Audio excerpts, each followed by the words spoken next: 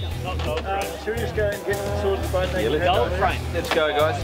We'll come back. A few little things we want to just tick off that we need to continue testing, and then just refining and checking everything's still working the way it should be working, and we hoped it would, and so it can go in the box and be ready to come straight out of the box up there and get straight back into it, ready to go racing pretty much straight away. Jump on, fellas.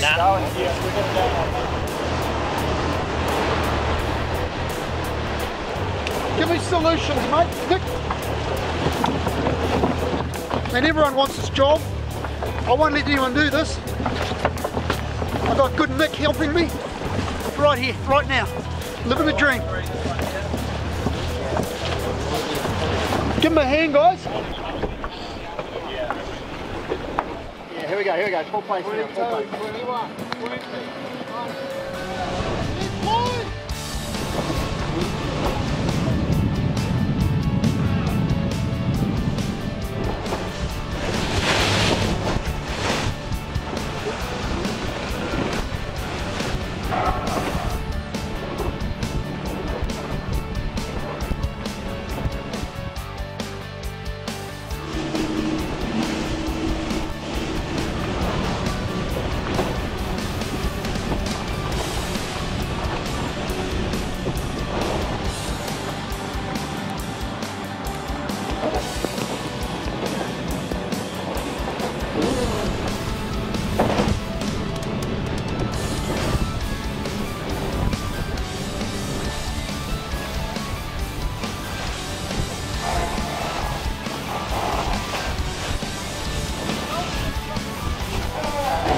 Good day in the end.